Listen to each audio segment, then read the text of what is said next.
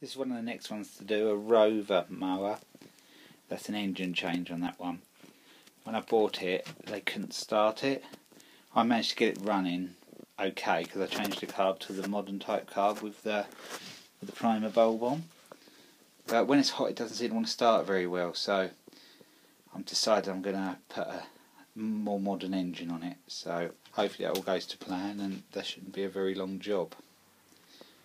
So that's one of the next projects to do. I don't know if you can see that in there underneath this little mud, but look at the size of that spider. If I can move it.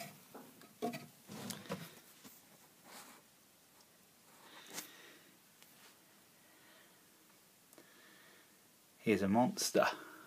There he is. If I can, there he goes. He's a big spider. About as big as we get in the UK. This is underneath the Rover mower. I decided to start taking the engine off. And it must have been his home for a while. So I'll go and let him go. It's the day after Christmas now. And I managed on Christmas Eve to get the engine off the Rover. And that's the engine that's going to go on it. The problem I have is I can't get the blade boss off of the Rover engine, the one I took off of it. It's really stuck. I might have to take it on my dad's to heat it up to get it off. But I'm going to have one more try this morning and see if I can get it done. So I'll show you if I can. I'm working on trying to remove this boss from this old Rover engine, Briggs & Stratton engine, and that's what I've had to do. I've found an old boss. Give it plenty of WD-40. I'm trying to push it up so then I can clean the bottom to get it out. The only thing I've got to be careful is I don't want to damage the bolt or snap the bolt off. But I have got it where are we?